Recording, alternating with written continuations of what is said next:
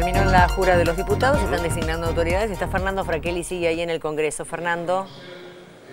Claudia, terminó la jura de los diputados, hubo la propuesta ya del bloque del Frente para la Victoria para consagrar a las autoridades de la Cámara y consagrar a Julián Domínguez, presidente de la Cámara de Diputados de la Nación. Están fundamentando, ya lo hizo Agustín Rossi, lo estaba fundamentando en estos momentos el diputado por la provincia de Córdoba, Francisco Fortuna.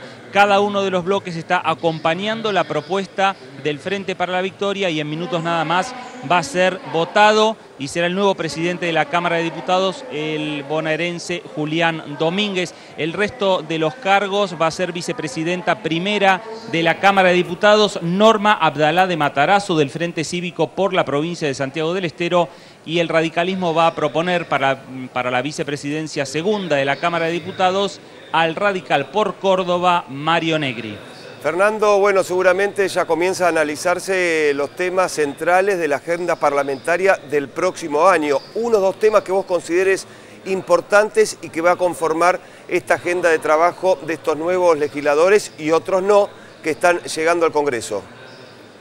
Estos nuevos legisladores van a tener trabajo ya la próxima semana. Ajá. El lunes se reúnen los diputados de la Comisión de Presupuesto y Hacienda. Los nuevos diputados de la Comisión de Presupuesto y Hacienda el martes esperan dictaminar el proyecto de ley de presupuesto y el miércoles al recinto de esta Cámara de Diputados se vota el presupuesto general de gastos para el año 2012. Muy bien, un adelanto entonces allí de Fernando Fraquelli desde el Congreso de la Nación. Gracias, Fernando, por el trabajo. Hasta luego.